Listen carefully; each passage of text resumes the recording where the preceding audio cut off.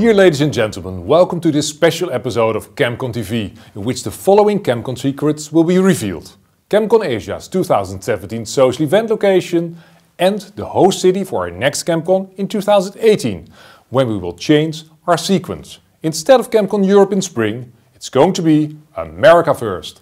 We're happy to announce that in Beijing, for the very first time at ChemCon Asia, we allocated some time for sightseeing.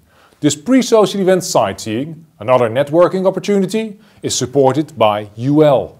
The sightseeing is at the location of our social event. While I'll tell you a bit more about the program of ChemCon Asia, we will build this location with bricks. Very appropriate, I would say. In Beijing, you will have the opportunity to personally meet authorities from all over the world.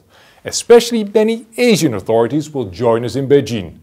Together with industry experts, they will provide both the legal framework as well as hands-on implementation experiences of chemical control legislation around the world. In addition to our conference program, you can attend a workshop on new chemical notification in China, a seminar on global notification and a seminar on Korea.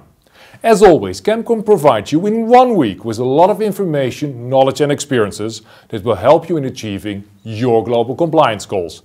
And on top of this, ChemCon offers excellent networking opportunities, among others during the social event at the Great Wall.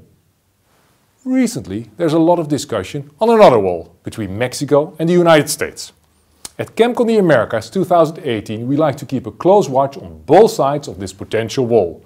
The emerging chemical control legislation in Latin America, as well as the TSCA developments in the USA. And of course, ChemCon the Americas 2018 will include our regular in-depth global parade of chemical control legislation. This parade brings me to the location of ChemCon the Americas. In February 2018, we return to New Orleans, USA. Thank you for watching and looking forward to seeing you in Beijing.